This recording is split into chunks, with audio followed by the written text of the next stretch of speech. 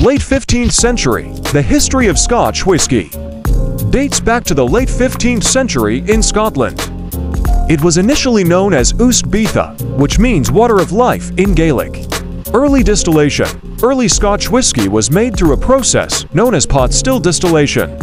The knowledge of distillation likely came from monastic traditions and was refined over the centuries. 16th century, the production of whisky in Scotland became more widespread, with the introduction of grains like barley and oats alongside malted barley. 17th century, the Scottish government attempted to regulate and tax whisky production, leading to illicit distillation.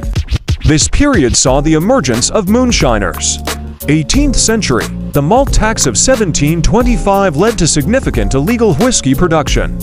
In 1823, the Excise Act made it easier for licensed distilleries to operate legally, leading to the development of the Scotch whisky industry. 19th century, the production of Scotch whisky expanded rapidly during this century.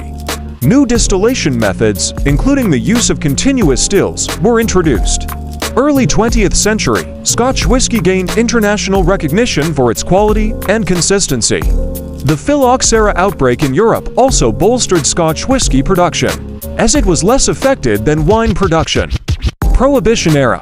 During the Prohibition era in the United States, 1920 to 1933, Scotch whisky was one of the few spirits that could still be legally exported. This led to its popularity in the U.S. market.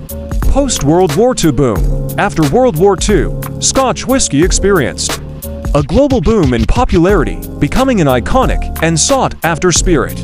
Late 20th century, single malt Scotch whisky gained recognition, as connoisseurs appreciated the unique flavors of whisky from different regions of Scotland.